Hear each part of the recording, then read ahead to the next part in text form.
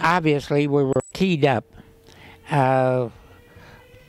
We had all gotten the word from General Eisenhower about the importance of our missions on D-Day. If they succeeded, the war would come to an end much sooner. If we failed on D-Day, we would have been in deep trouble for several years after that. I was a co-pilot on all my combat missions, and I flew out of England during World War II. And on D-Day, June the 6th, 1944, I flew 2 missions that day. The first mission was a fairly routine mission. We took off at about 2:30 in the morning, and our target was to be shore installations along the English Channel.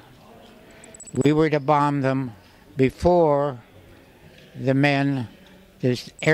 seaborne troops were to land.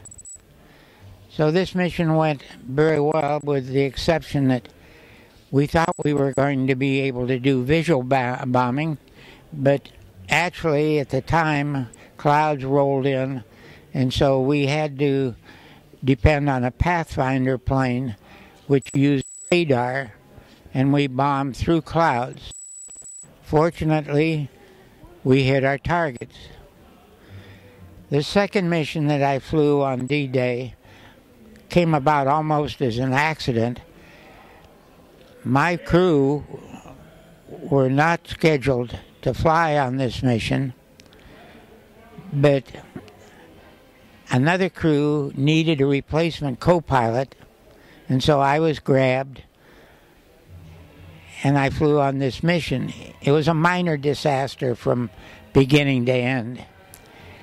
We actually went over the English coast on our way home about 10 o'clock at night, and as we approached our base, which was called Attlebridge, as we approached our base got word that German fighters were trailing us in the dark. When our commanding officer heard this report, he did something that almost everyone thought he shouldn't do. He put out the order to have every light on the base turned on. A lot of the people thought he was just setting us up for a German blitz. This was, in many people's eyes, a horrible thing to do. But he gambled, and he was right. The German fighters that were tailing us saw all this light, and they thought the lights were turned on so that they would show up in the sky and our anti-aircraft artillery would shoot them down. So they left us, and they went over and attacked one of the neighboring bases. We landed that night safely, and I'm sitting here today talking to you knowing full well that if our CO had not done that, put out that order, I would have probably been shot down and killed coming into our base. So this is my little story about D-Day.